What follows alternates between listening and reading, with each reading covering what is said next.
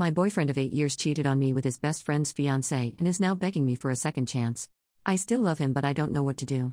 For some background, I, 28 female, met my boyfriend, 28 male, in college when we had a class together. He was struggling because of his party lifestyle, but me, being a studious introvert, was thriving.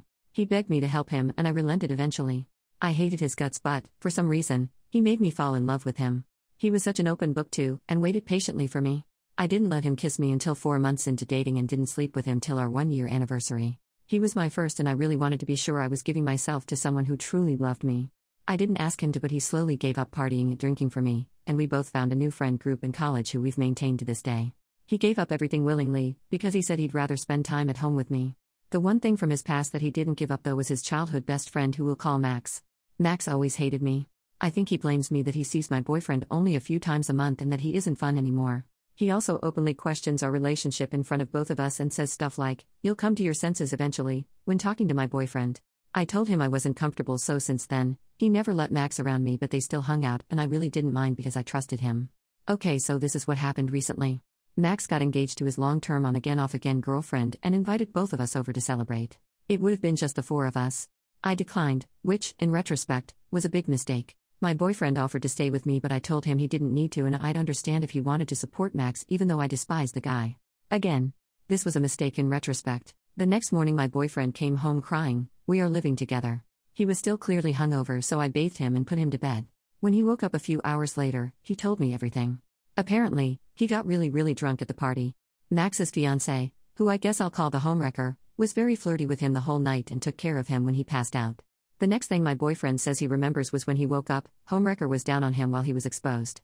He says he was too drunk and just went along with it while Max watched.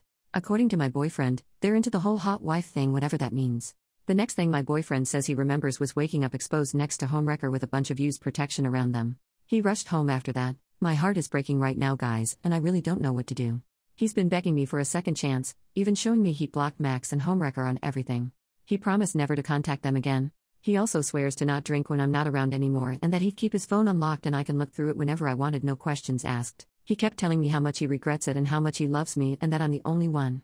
The sad thing is, I believe him. This man was my first everything and I feel like my world is just crumbling around me. A few weeks ago, we were thinking about getting married and how many kids we wanted. Now? I can't even look at him without my heart breaking in two.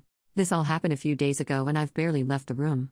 He's giving me space, but he's also doing the little things that make me fall for him again. He keeps the house clean, he's been cooking me the food I like and leaving short love notes beside it on the dinner table. I'm lost right now. I so desperately want to forgive him, but every time I look at him, I can't shake off the image of him being with another woman. I know I was never his first, but he kept promising me I was going to be his last, and he broke it. Despite everything though, deep down I still love him. Guys, I don't know where to go from here. I'm crying just typing this out, but I don't have anyone to talk to about this. Usually, when problems this big come up in my life, he's the one I turn to for help. I love him, but I don't know if I can trust him anymore. What should I do? Will couples counseling help? Should I just cut my losses and end it? He seems very remorseful and he did confess to the whole thing immediately after. Should I give him a chance? Sorry for the long rant. I'm just lost right now. Update 3 days later. A lot has happened in the last few days, so where do I begin? Well, I think some of you would be delighted to know that he left me for not being supportive. Sucks to be me, I guess. I guess you guys were right, I am a sucky girlfriend. He's now off to be with his brand new supportive girlfriend. Just kidding, but some of you would have wanted that to happen, right? So here's what really happened. After reading some of your comments, I started to see things from a different perspective. I never really thought of it as anything other than cheating, and it didn't help that when he came home to me that morning he claimed to have cheated on me, and I guess my mind just started going to a dark place where logic goes out of the window. It's definitely not an excuse, but I really wasn't in the right mindset after he said he cheated. I guess it was after the realization that this man would never willingly hurt me is when all the anger and pain of being cheated on was washed away. I couldn't really bring myself to talk to him at first. He was on the couch blankly staring at whatever was on TV. He looked empty. I sat beside him and told him I had no intentions of breaking up. Well, he came to life almost instantly, and before I knew it, his arms were wrapped around me. He was shaking and I could tell he was crying. I was too. Remember when I said I felt my world was crumbling around me? Well, for the first time in what seemed like forever, I could feel it starting to fall back into place. I didn't realize how much a simple embrace can be so calming. Everything was starting to feel right again. Then we talked.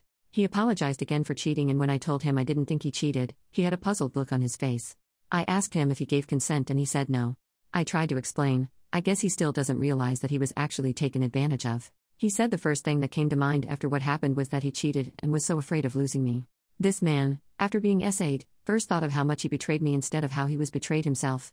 I was floored. He said his first response had to be to win me back, which is why he's been going the extra mile the last few days taking care of me from a distance. When it was my turn to speak, I told him how sorry I was for not being supportive.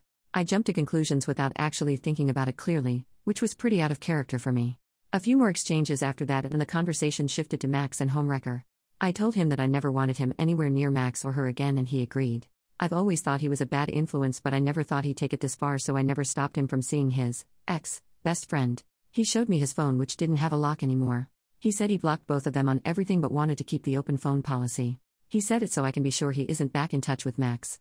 I urged him to file a police report but he was against it. He said that even if he was essayed, he couldn't bring himself to do it. I didn't really know about it at first but his family and Max's family had a very long history of friendship. Their moms were college best friends and their dads worked together. Not only were the two of them close, even their families were close. I thought they were just neighbors but it was more than that. I didn't know because every time I visit his family, the topic was never brought up, and I haven't really met any of Max's family, except for his little sister who came by to play with my boyfriend's little brother. He said he didn't want to ruin decades of friendship and would be content with just going no contact with Max. He's getting tested later today and I hope that Homewrecker didn't give my man anything.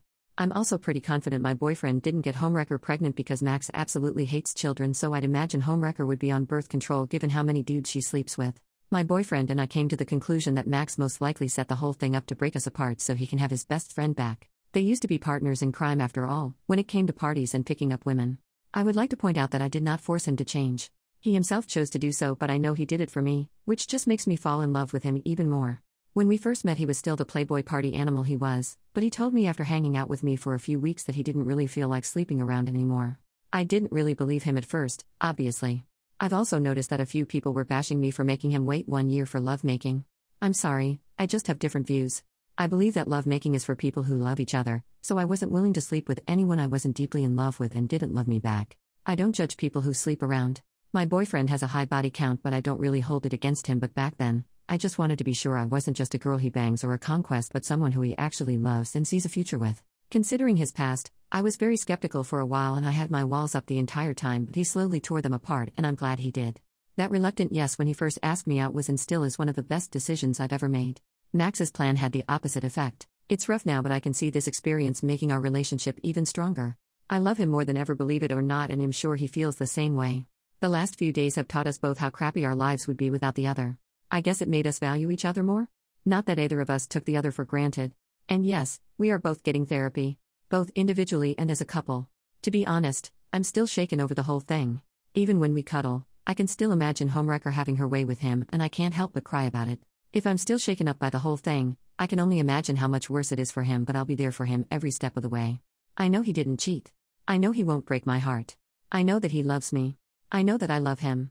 It's hard right now but knowing those facts makes me confident we can see this through. One Redditor pointed out that we were soulmates and I like to think that we are. I can't see myself being with anyone but him. Thanks again for all your advice and for making me see things differently.